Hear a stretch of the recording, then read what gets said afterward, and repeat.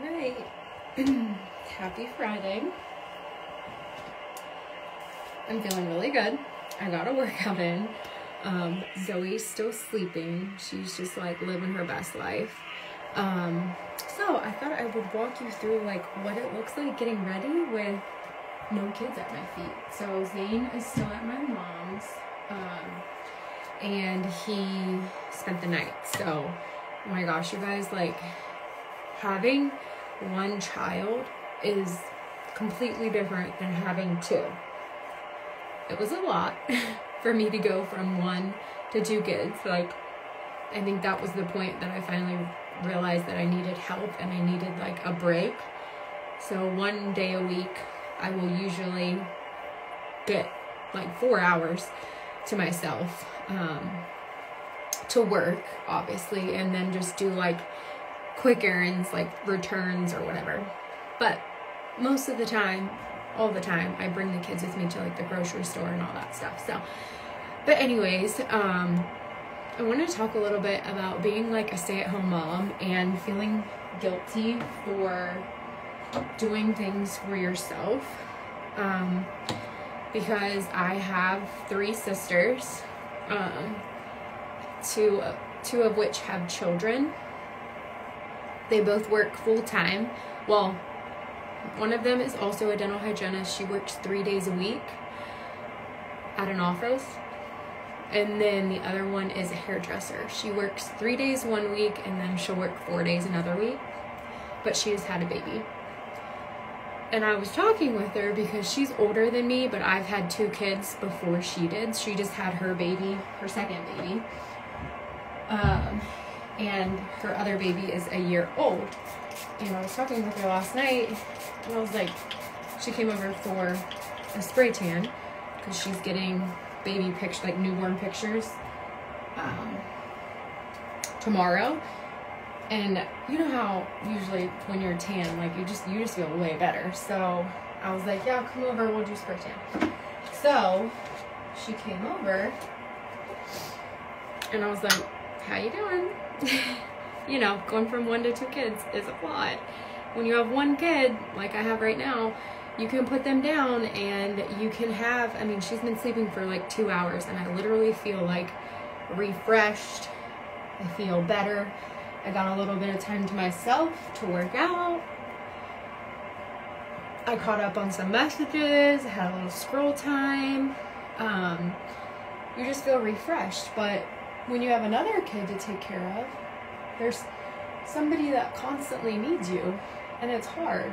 And especially when you're a new mom, you know, either even just a new mom and trying to figure all that out, or you're a new mom and you have another kid, you're like always constantly needed, especially when you're trying to breastfeed or pump, and the hormones are there, the rage, the stress is just like a lot.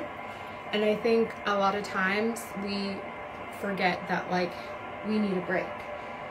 And that doesn't mean like getting a shower alone or going to the store alone, you know, just basic things. It's just literally sometimes for a mom, it's like sitting in silence and just like vegging out and not doing anything. And that's normal. So it took me until I had my second. Zoe was just in January. She was probably, let's see, she was born in April. I don't know, 8, 9, 10 months old, that I realized that like I needed a break and I needed time to myself because my husband works really long hours. He works weekends, he works late, and it's really just me. So don't feel guilty. I was always, before I had kids, I was always the mom that was like, I'm never gonna need a sitter. I'm never gonna need a break from my babies. And trust me, it's a lot. It is a lot, especially as a woman staying up on like the housework, if that's something that you do in your relationship, those kinds of things. It is a lot. So don't ever feel bad or feel guilty for like having to need a break, because that's normal. So yeah, just talking about that. And when I was chatting with my sister last night, she was just like, you know, as moms, we never want to ask for help. So I was like, just come over, bring your kids over tomorrow, and I will watch them, and you can go do whatever you want to do, even if you just want to go home and take a nap. But I think I'm going to have to, like, physically go over there and, like, push her out the door or take her kids, because she's just like me, and she'll say, no, I'm fine, when really, you know that, like, it's hard, especially when your body is, like, still trying to process having a baby, not to mention healing. It's just a lot. So don't ever feel bad about that.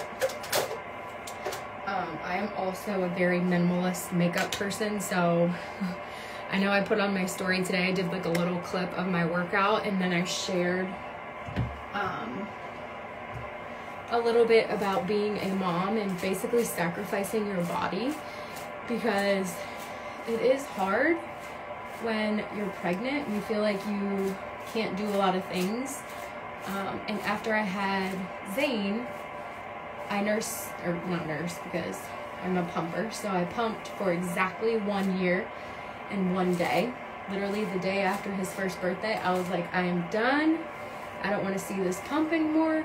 I don't want this stuff on my counter. I don't want bottles. And we just like cold turkeyed it, stopped that next day.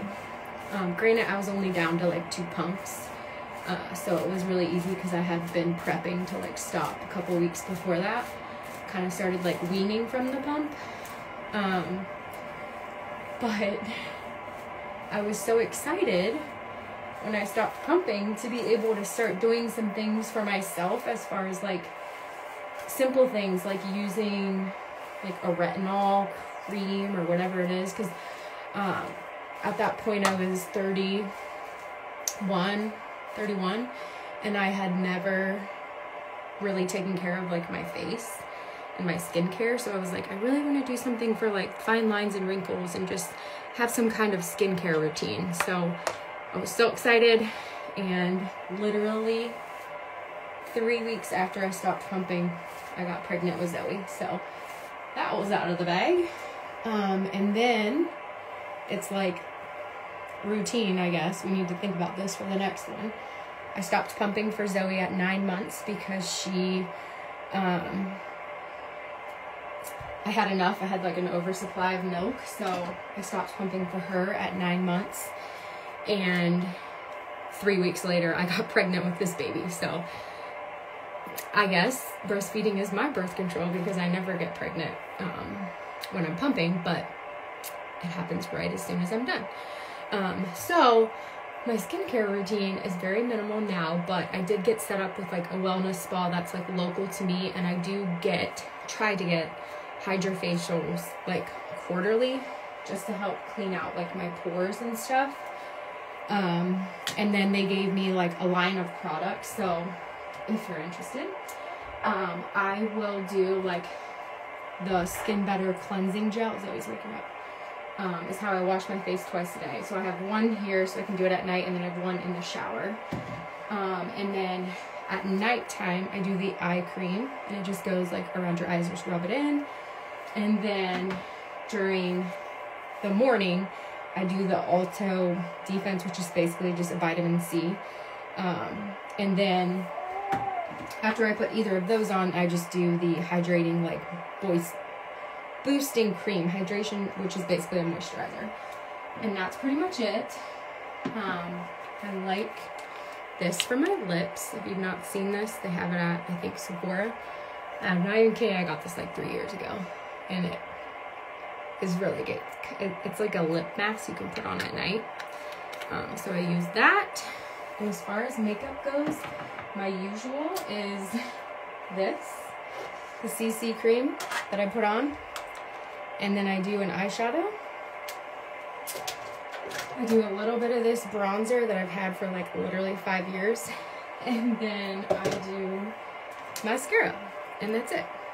And I pop my earrings on. I put my ring on. And we're good to go for the day. But if you've followed me for a while, or if you know, like, we live in what I like to call a tiny home. So we have a really small house. This is our small bathroom. And it is, the lip mask is amazing. When we remodeled the house, because I moved in here, obviously, it was like Zach's bachelor pad. When we remodeled the house, I was like, oh, I want to do open shelving here. It would be so cute, you know, like those big beam looking shelves. And Zach was like, we need storage. And I'm like, no, it's fine. We can put this stuff anywhere else, you know? And I'm really glad. I did a poll, I think it was maybe 2-3 years ago when we ended up not doing this until like last year. I did a poll, and I was like, should I do open shelving or storage? And you guys were right, like the above storage is really nice. So we don't have like a hall closet or anything like that. We just, like, this is it. And I like to keep things to a minimum. So we just have Zach's towels, my stuff, random like travel size stuff. And then down here, since we have these cabinets locked from the kids, just have this little lock. I like the inside locks so that you don't see them. I just have like my one curling iron, my one hair dryer that I do not use because I do not blow dry my hair ever unless it's like Christmas and I'm headed to church like in a hurry, or Easter. And that's about it. And tampons that are like 4 years old because I've not had a period for 4 years. So, but then we are kind of trying to navigate moving into our 2 kids getting basically our 3-year-old and our 1-year-old on the same sleep schedule so that they can share a room, because we only have 2 bedrooms. So we are really crunch time here because we have about 27 weeks right now, and we will deliver at 39 weeks because I'll have a scheduled C-section. So we have about 11 weeks left. And if you know my husband, it is his busy time of the year. So they are busy. Like, he worked last night till 9:30. Their summer is just busy for them, for their family business. So like, we're busy, but we have to like think of a bunk bed crib system because Zoe is a climber, so we can't just like put her in her bed. She will for sure get out. She will for sure climb a bunk bed. Something where they can be in a room together. And then I think the idea is to finish like one part of our basement. Our basement is like really small. So there's one side that could be potentially like finished, really short ceilings. So it'll be good for kids, small people, and people like myself that are short because, you know, I'm barely 5 foot.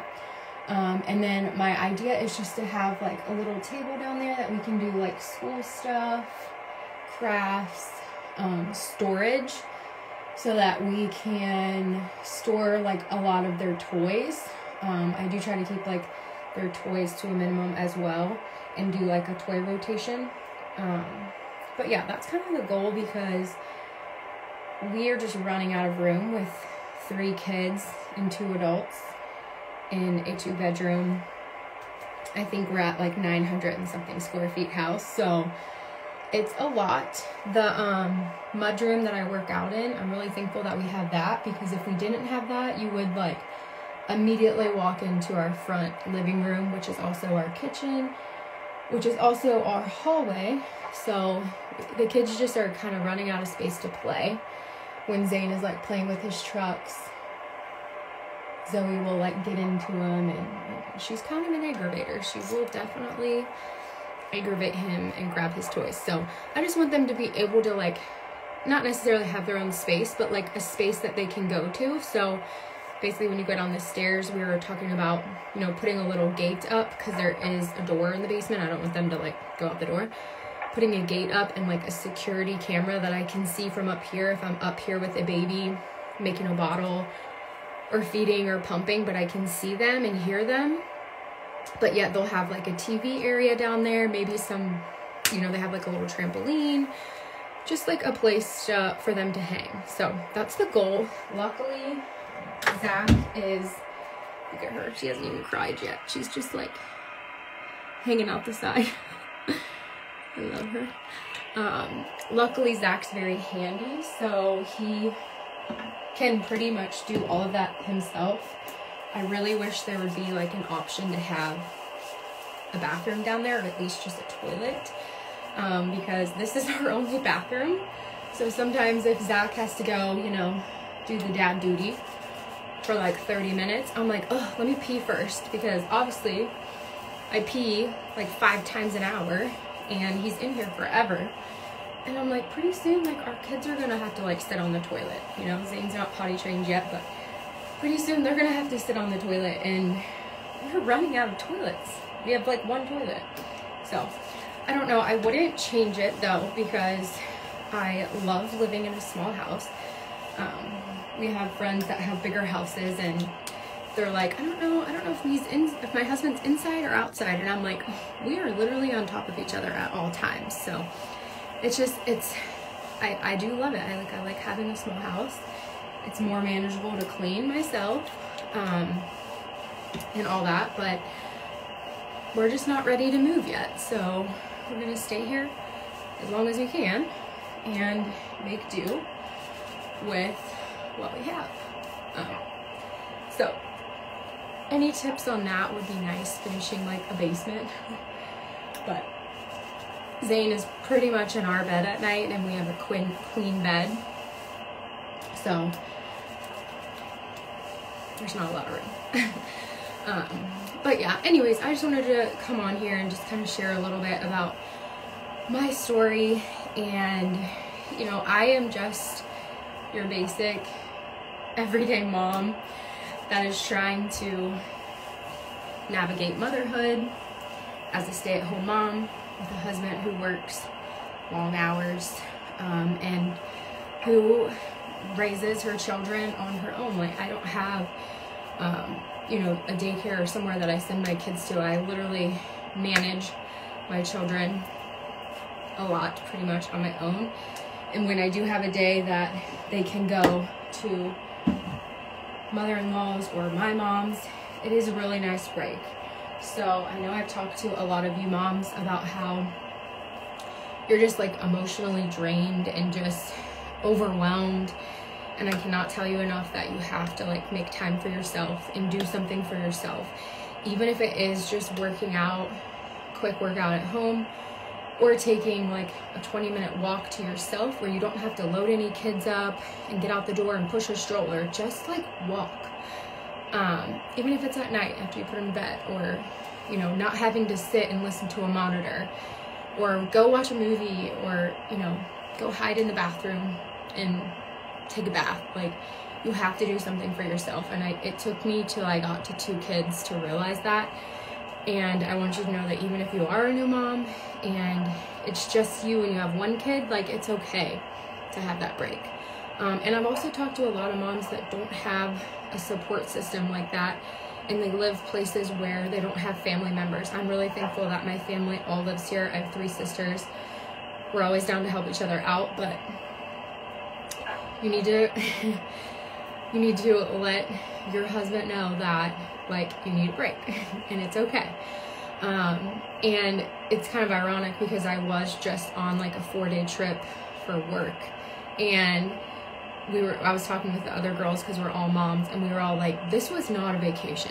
Like, this was go, go, go. We were in conferences and sessions during the day, and then at night we were trying to get dinner, and then in between sessions we were getting lunch, we were waking up early for workouts. That, like, it was not a break. It was not relaxing. It was not a vacation. And it's literally taking me 6 days to like recover from it. So, you need that break, so don't feel guilty. But yeah, my little girl is finally waking up. She hasn't even cried yet, so let's go get her. I can't breathe. I'm so out of breath. Hi, Zoe Bowie. What are you doing? Always come in, turn off her sound machine, open the blinds, and she's in her brother's bed. Are you laughing? Huh? What? Hi, sweet girl. Hi. girl. She always hands me her blankies. Oh, are you going to lay back down? Are you sleepy? She took about an hour and a half nap. Are you laying back down? You want to wake up? You're still in your jammies, aren't you?